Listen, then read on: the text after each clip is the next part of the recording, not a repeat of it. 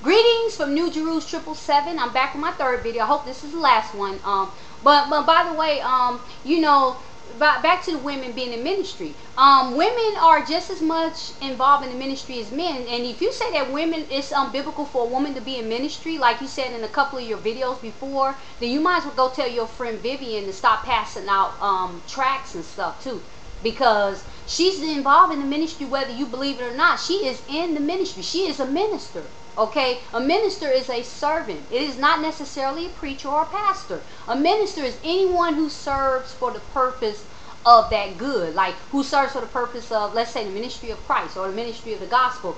Well, they pass out tracts. It doesn't matter if you pass out tracts, or doesn't matter if you go out and witness to people one-on-one. It's not just the church, because we get so caught up in the church and stuff, or you know, going in the building, that we forget about the other parts of the ministry too. And I think that's just really wrong, you know. And I think that's just limiting, you know. You're limiting the meaning of the word ministry, and it's more than that, you know. You're a servant. You're not a leader per se. You're not an authority figure, because like I said, people have abuse their authority figure. Look at how the government is. I mean, we tell Christians, fellow Christians, oh, you better obey the government, because if you don't, God is going to get you and all that. Well, you know, first of all, you need to obey God first, and then God will put you in line spiritually. You will be in line spiritually. The Holy Spirit will counsel you.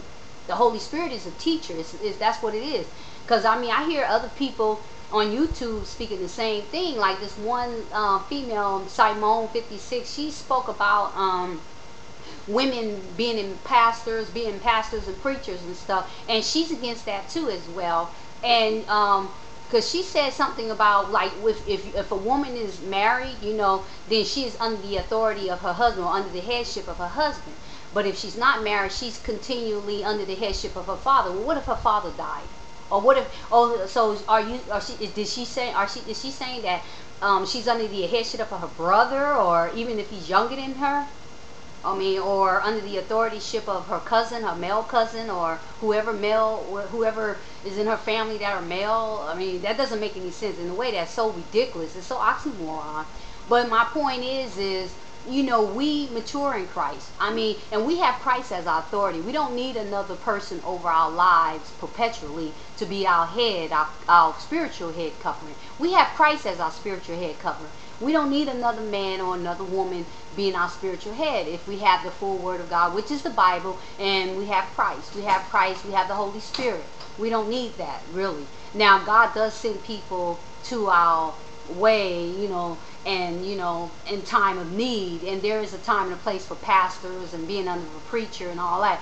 But it's not always, it doesn't have to always be that way. If you're a mature enough Christian, you don't have to be under a pastor all the time.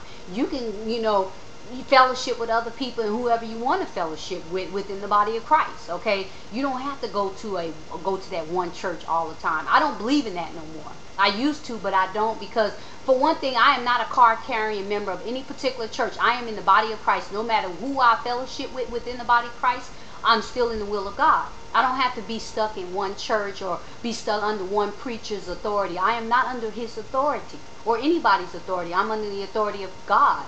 Okay, under the authority of Christ. That should be our authority. Okay, our final authority. Now, another thing too is the kingdom going to be like this? Is the millennial kingdom going to be like this? Is this going to be gender-based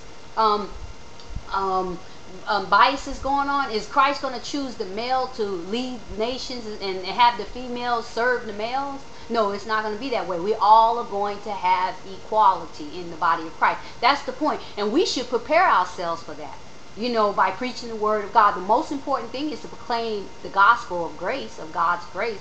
I mean, this thing about feminism taking over the church, I mean, that is a less issue. I mean, it's not really that big of an issue like you make it out to be, and you and some of these other people. I mean, it's an issue, but it's not. The proclamation of the gospel is what you should be doing, okay? Because this men and women fighting over the ministry is really outrageous. It's stupid. I am not into that fight, and I'll tell you, I'm not arguing over it. I'm just giving my point. I think it's stupid. I think it's just plain stupid. And I think it's one of Satan's way of keeping us distracted and fighting each other, and males and females just can't come together in harmony in the body of Christ. You know, and I think it's just really ridiculous. But my point is I just think that, You know, we are just as equally in the ministry as men are. Okay, well, I'm not saying women should wear the pants or lead everybody, but you're not a really an authority figure neither. You are a servant, and your authority only comes from Christ. It doesn't come from anywhere else. And not only that, being a man does not necessarily mean you're more of God than a woman is. It doesn't make you more godly than a woman. Okay, we're all created in the image of God, whether you're male or female. And being a male is not necessarily the only thing. And you know, we need to stop looking at God as a male and start looking at him and worshiping him in spirit and truth. That's what the Bible said. The Bible never told us to worship God as a male. Okay, because God is not a man. He is a creator. He is the creator. He is a spirit. Okay, we don't put gender on God.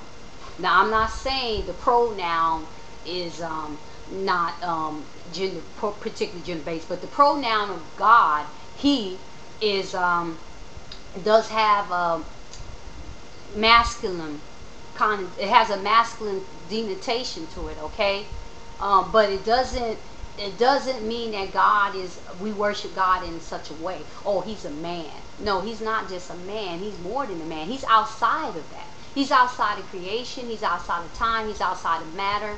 We don't need to be doing like the Mormons, where the people worship the maleship. It's not about maleship. It's about God. It's about Jesus, and that's what I'm trying to say. So we don't worship a man. We worship a spirit, which is the creator. We worship him in the spirit. And that's all I have to say, and thanks for watching.